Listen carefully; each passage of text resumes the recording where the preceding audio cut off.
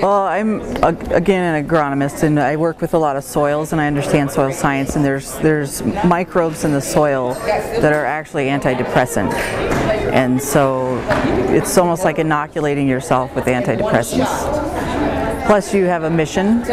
So the military teaches us how to have a mission, and we're always mission oriented.